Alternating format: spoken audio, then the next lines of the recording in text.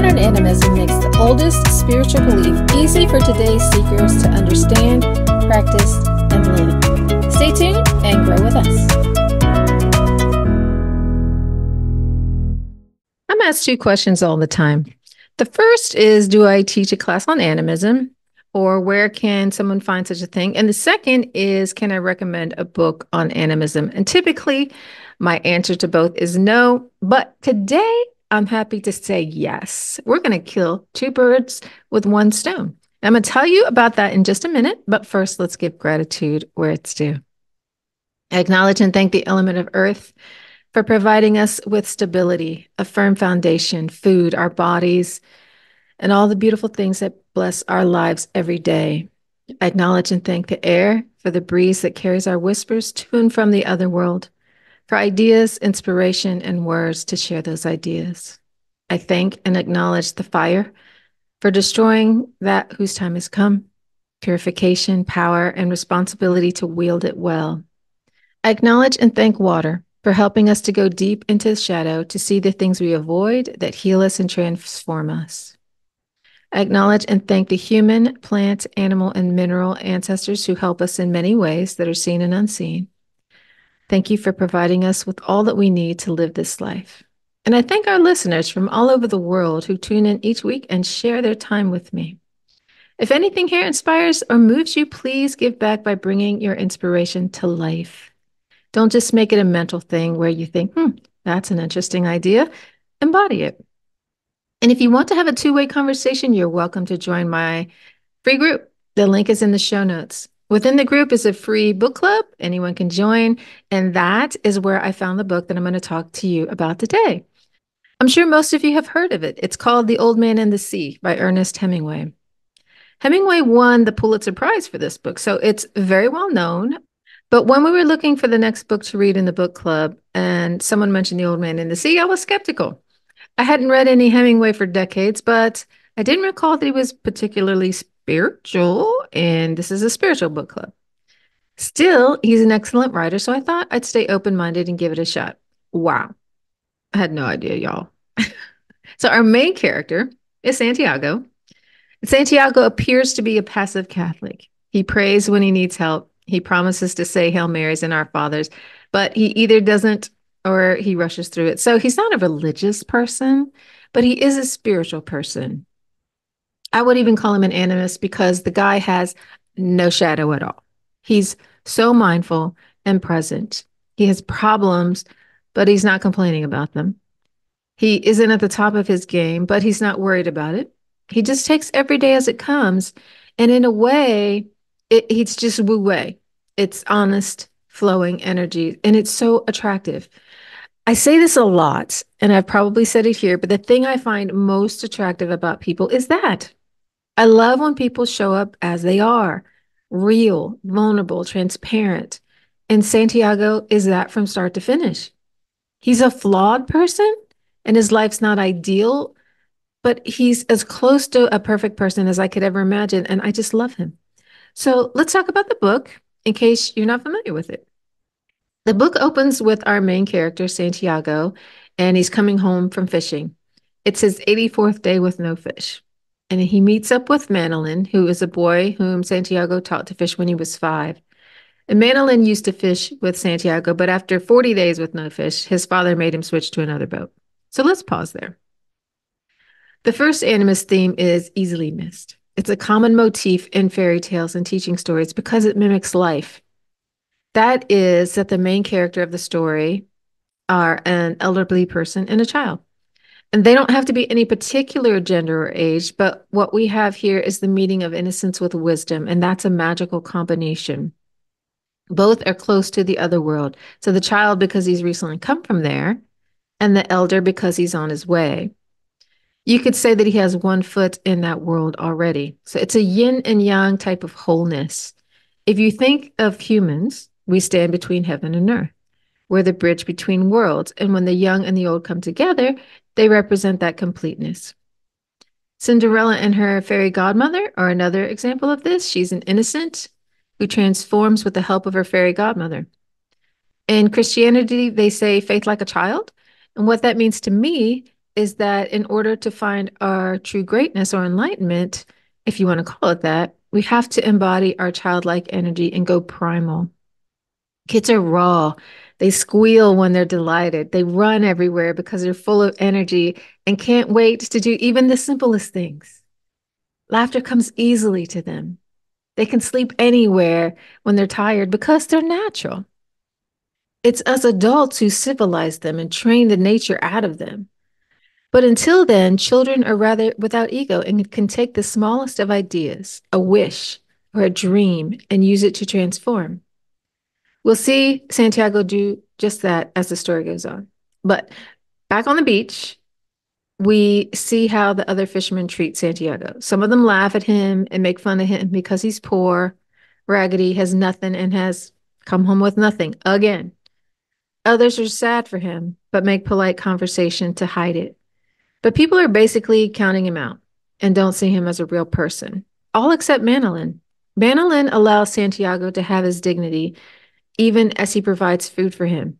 Manolin treats him with respect because he loves him. And I see this as a reflection of our modern mainstream society. People often judge others by what they have, how they look, and their last accomplishments. If you aren't young, beautiful, and successful or strutting around, you don't have value. And this is transactional.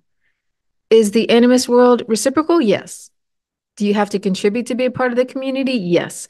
But your contribution isn't related to your value. Your value comes from who we are as people. And Manolin loves Santiago for who he is. It's a simple, beautiful thing that gives the story a lot of emotion. I don't think it would be the same story at all had Hemingway not included this relationship. And it's a normal, natural thing for children to be cared for by the elderly.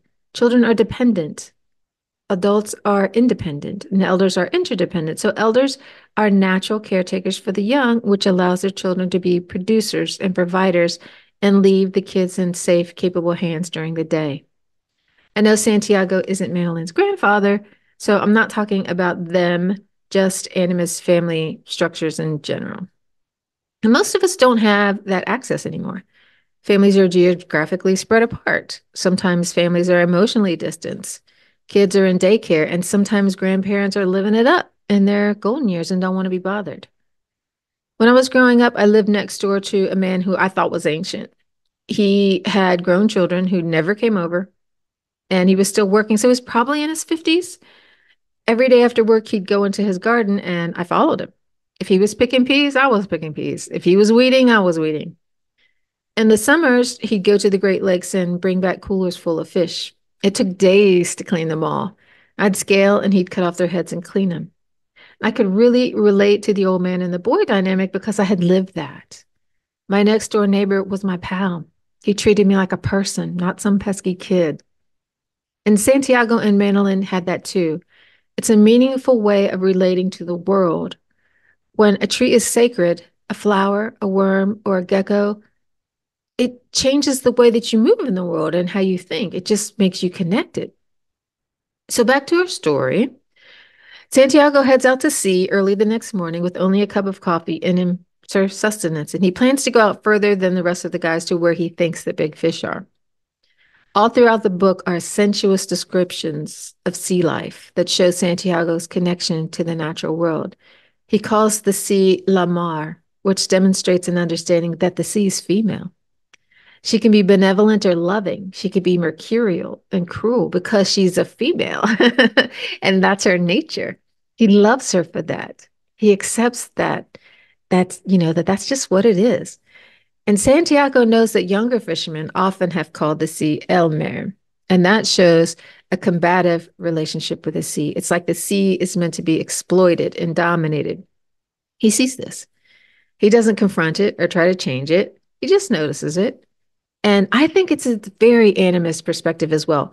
Everything is natural. Neither the yin nor yang are correct, but both are necessary. And we can't have one without the other. But one flows with nature and the other is in opposition typically. So it's not black and white. Things are always changing, but we always have to choose where we want to stand. Santiago catches every detail of the day. He smells the sea air. He notices the phosphorescence of the gulfweed in the water when he rode beyond the drop of the ocean floor where the currents begin to swirl. He notices the hissing sound of the flying fish wings as they pass. He knew the nature and names of each bird and felt sorry for the weaker ones than the light ones that had a hard life. He knew how to work with the current to make rowing easier. He knew how to read the clouds and predict the weather. So he takes it all in, lingering, never in a hurry.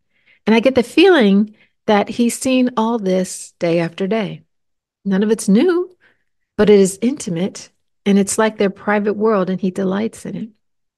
He finds comfort in it. He knows the nature of the animals and who will do what when. He knows that plankton means fish. He knows that which cloud shape means fine weather. His mind is occupied with his memories of turtles, birds, lions, and jellyfish. All his memories are full of color, life, and feeling. This isn't a guy who is part of the rat race at all.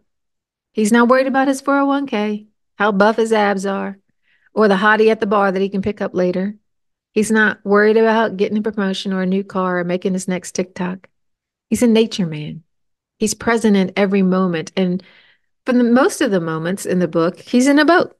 That's where his mind, body, and soul are, on the boat with the sea around him, looking for fish. He doesn't care what people think.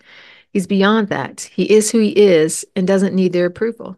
He doesn't need their fancy boats, their radios, or conveniences.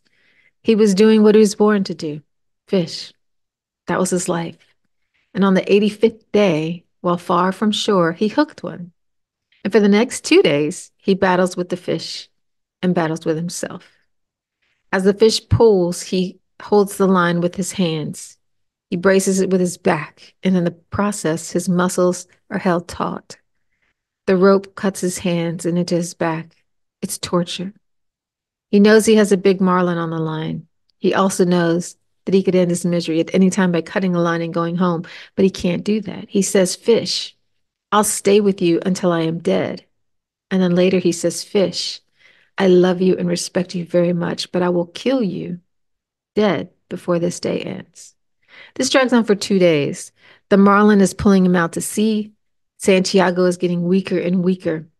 Remember, he's not eaten. He's only had one bottle of water, and being on the water is dehydrating and it's exhausting. He's not really rested because he didn't want to lose the fish. So he chokes down some raw fish that he caught because he knows he needs his strength, but he's still weakening. His eyes are starting to play tricks on him. He's on the verge of passing out when he finally gets his chance and he harpoons the marlin. It's the biggest marlin he's ever seen. It's so big that it won't fit in the boat, so he lashes it to the side. The problem is it's bleeding and it attracts a shark. And that's just like life too. Just when you land the biggest gig of your life, out come the sharks. They're out to steal a free meal that they didn't contribute to, and now you've got your guard up just to keep what's yours. Well, that's what's happening with Santiago. A shark takes a bite out of his marlin, and Santiago feels that he's been bitten. His respect for the marlin as a worthy opponent bonds them. He later says to himself, "You did not kill the fish only to keep alive and sell for food. You killed him for pride because you're a fisherman. You loved him when he was alive, and you loved him after. If you loved him, is it not a sin to kill him? Or is it more?" He feels that the marlin was an incredible foe. He has tons of respect for him and doesn't feel that people who eat him after he sells the marlin are worthy of him. And now comes a shark? Oh no. Santiago kills the shark with his harpoon and loses the harpoon in the process. He's still a long way from shore, and there are more shark attacks. As the sharks take more of the marlin, he wishes that he'd never caught the marlin. By the time he gets back to the shore, all that's left of the marlin is the skeleton and the head. It's the middle of the night. There's no one around. The old man brings his boat in and stumbles back to his shack and collapses on the bed. The next morning, Manolin finds him in bed and erupts in tears. The fishermen had gone out searching for Santiago but didn't find him. They presumed he was dead. Seeing the 18-foot skeleton tied to Santiago's boat, now all the fishermen know what an amazing fisherman Santiago really is. He's earned his place in the community. But Santiago says that he was beaten, not by the fish, but afterwards. Mandolin's not having any of it. Santiago was a hero in his eyes and doesn't want to fish with anyone else after this. So we have a hero's journey story, which I think is so cool because the hero of the story is an old man. And it just goes to show that you're never too old to have new adventures. Over and over again, we're called to prove ourselves and to go around the wheel of life again and reinvent ourselves. And Santiago's call to adventure was his 84th day streak of no fish. He said, I will boldly go where no man has gone before, and struck out for the deep sea where sane fishermen avoid. And that's how he got his big prize. That's one of the stories of the Wheel of Life. You don't find yourself by playing the safe game. You have to suffer for it, like Santiago did. So there's no getting around it. Life's not easy. Nature is not a kind mistress. She pushes and punishes with wind, rain, snow, and hail. I always open this show with thanks for all the good things that nature provides, but nature is a bitch too. And that's part of life. If you want to survive it, you have to grow a set and stand your ground. Santiago does that. He said, anyone can be a fisherman in May, which means that when it's easy and plentiful, life's easy. In September, when the weather is rougher and less predictable, the big boys come out. That's a challenge. And Santiago said, game on. My dad was a fisherman, and we go to the ocean in September because he had high hopes of getting a big one. I've never seen a fish fight or caught one, a big fish. But the men would talk all night about their fish fights, and it was a guy thing, apparently. Anyway, this is a story about the battle between brains and brawn, too. Nature gives us both in different amounts. So which one's more important? In this story, Santiago talks about an arm wrestling match when he was younger to show that he used to be Diesel. But of course, now that he's older, he's lost some of that.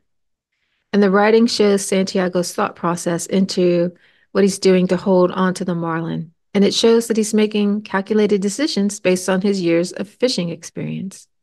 As he watched the birds and the turtles, he also knew the nature of fish. So both brains and brawn were definitely in play. And it's a mental game. Santiago says about the fish, let him think that I'm more man than I am, and it will be so. Santiago knows that the marlin could break the line. It's a mental game with the marlin as well.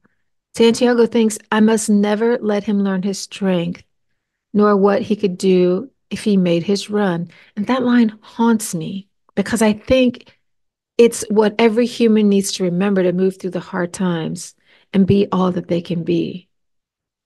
We're not just our bodies, mind, emotion, or spirit. We're all of it. And when we rely too much on one aspect or don't believe in ourselves and don't go for it, we can be lost. I'm not sure if I've done a video or a podcast on humility in animism, but I think so. It's a gigantic animist value because it's hard to be connected and live in a tribal society without it. You won't fit in. And I think it's very easy to see that Santiago is humble. He's poor, raggedy, talks to himself, and doesn't care what anyone thinks. When Manolin says that the old man is the best fisherman, Santiago knows that others are better. When Manolin brought food that was donated by the tavern owner, he accepted and said, thank you. So he's not a bum who doesn't have any pride. He has pride and humility. And I think that's a great combination. There's also a theme of isolation, which is a reflection of life. I say animism is about community and we're all one, but the flip side of that is that we're alone and lonely sometimes. The old man lives alone. Since Manolin was forbidden from going out with him, he's on the sea alone. And he says at least 3 times, I wish the boy were with me. But if we are to accomplish anything and exert our will, whatever we do has to be alone. I know we say teamwork makes the dream work and that nobody does anything alone, but it's not exactly true. The hero's adventure is something we do alone. The things that define your life and you are things that you do alone.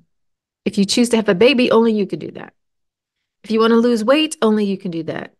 If you have to heal from something, only you can do that. And that aloneness is part of being you. There's no one like you. You're going to have to be a little weird to be truly you. And Santiago accepts that. And at the same time, the universe is always with you.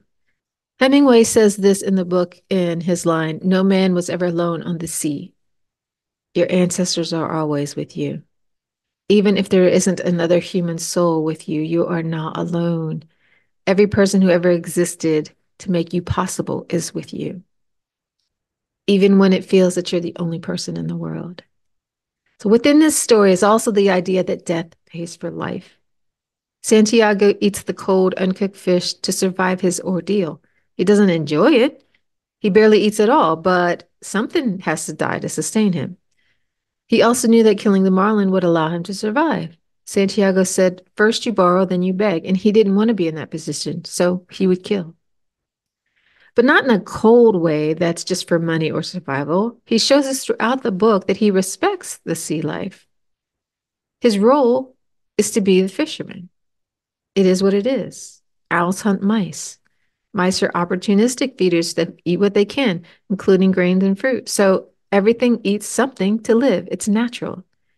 You don't have to feel guilty about it, but it's good to recognize the circle of life, to sacrifice and give gratitude. Now, let me circle back to what I said in the beginning about transformation. Santiago is transformed by the experience. He went out a broken old man and came back a champion. Manolin wasn't there, but I'd say he was transformed too. When he saw Santiago was still alive and saw what he battled for 3 days, that he was gone, he went from being a boy to a man. He stood up to his parents and said, "I'm riding with the champion." Coming home with the elixir doesn't just benefit us, it benefits the community as well. I think one of the most beautiful elements of the story is that it shows life in its brutality. Santiago killing the marlin was brutal. The sharks stealing his prize is brutal. Santiago's poverty and loneliness is brutal, but it's also beautiful. It's a combination of both that makes life precious and meaningful. Santiago knows this and is accepting of it. I think this is why he says that a man can be destroyed but not defeated. Santiago went out with nothing. He put in the fight for his life and came back with nothing. But in the process, he regained his status as the champion in the community. He regained Manolin's companionship to help in his boat. And he went from being an old man to something different, maybe an elder. He's still old, but he has a different status now. And I think that's an important animist element as well. We don't do well with getting old in our culture. We don't have a respectable place for older people, and this story does. So I found The Old Man and the Sea a powerful story. It may not have been written as a spiritual story or an animist story, but I think it is. I think that a book that speaks true is animism. Animism is about living a natural life, and truth can't be separated from nature. I think this is the best way to learn about animism. Watch the animals, have a relationship with them, cultivate self-awareness. Santiago didn't have a moment of self-pity about his finances, his age, or his loneliness. He was mindful and accepting of everything. Nature is what it is. It doesn't apologize for the weather, natural disasters, or for predators killing prey. It is what it is, and it's beautiful. So animism isn't about the stories, the rituals, or the ancestors. It's a way of living in alignment with nature that flows from your heart and your beliefs. You can't package it and sell it in a spiritual store because it's not there. It's not in a style of clothing or jewelry. It's not a hairstyle or a dance move or a rhythm because it looks unique in all of us. When you see someone with the confidence to take up space unapologetically while also making space for others to do the same and living without blame or complaining because they know that whatever is happening is all in the natural cycle of life, that's a nature-based spirituality. That's animism. It's about knowing that sometimes you're the windshield and sometimes you're the bug, and it's all good. That's the nature of life. It will end someday. But until then, you keep living, loving, and singing your unique song. Santiago says he's strange, but that's only because he lives in a world where everyone is so distracted from their feelings, their lives, and themselves that they don't live in Santiago's perpetual now. Not once in the book does he ever time travel to the past or the future. When he thinks about lions on the beach, it's about how he loves that scene now.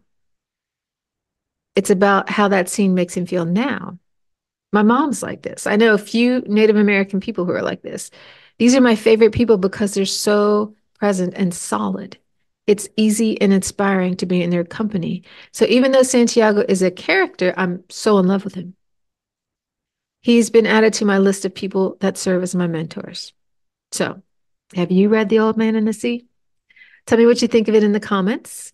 And if you'd like to join the book club, you can find the link in the show notes. Thanks for tuning in. See you next week.